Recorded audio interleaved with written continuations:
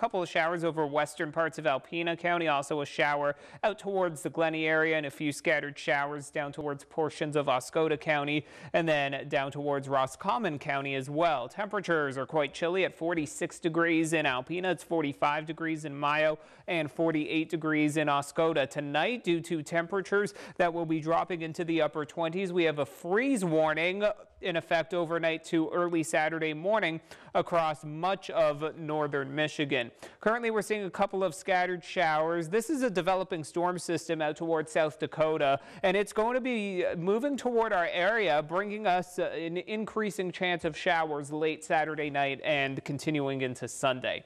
For tonight, mostly cloudy. There might be an isolated light shower someplace over northeast Michigan, but most of us aren't going to see that overnight. And then tomorrow is going to be mostly dry. A lot of cloud cover around, but not much in the way of any active weather. Then late tomorrow night, that's when that next storm system will move in, bringing us some showers, and then we'll have showers continuing into Sunday morning and even potentially into Sunday afternoon, Sunday evening.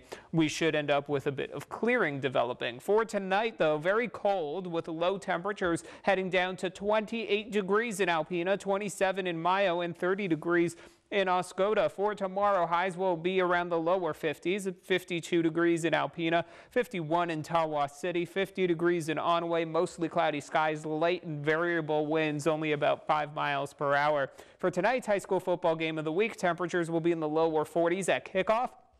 Mostly cloudy skies, a light breeze out of the northwest under 5 miles per hour, cooling off to the upper 30s by the end of the game.